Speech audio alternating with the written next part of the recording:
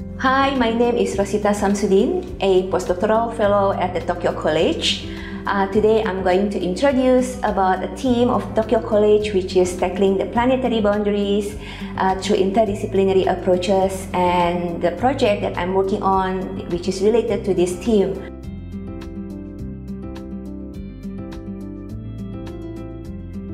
I hold a PhD in architecture from the National University of Singapore.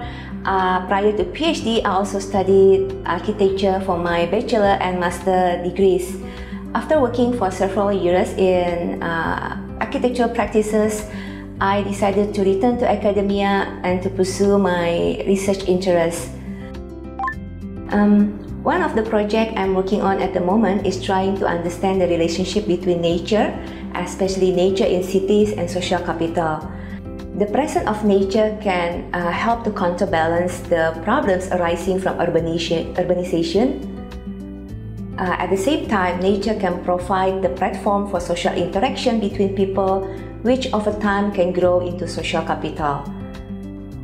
So what the project wants to know is, first, whether nature in cities can really promote social capital formation.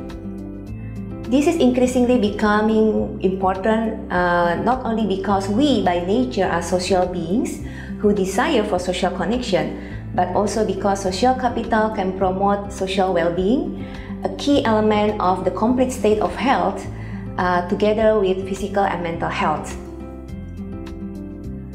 Second, the project also investigates which aspects or elements of nature that are important in promoting social capital and the mechanism behind this relationship. A key theme of Tokyo College is tackling planetary boundaries through interdisciplinary approaches.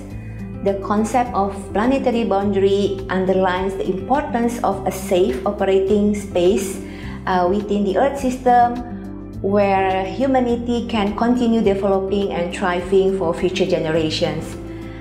The Earth system itself is a complex system comprising of ecology, biophysical, technology aspects, and many others. We are facing a future where most of the world population will live in cities, with majority in Asia and African regions.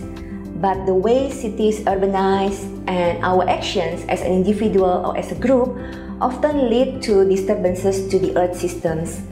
My research contributes a small fragment of this aspect, but I wish that this research can encourage more research around this topic in near future.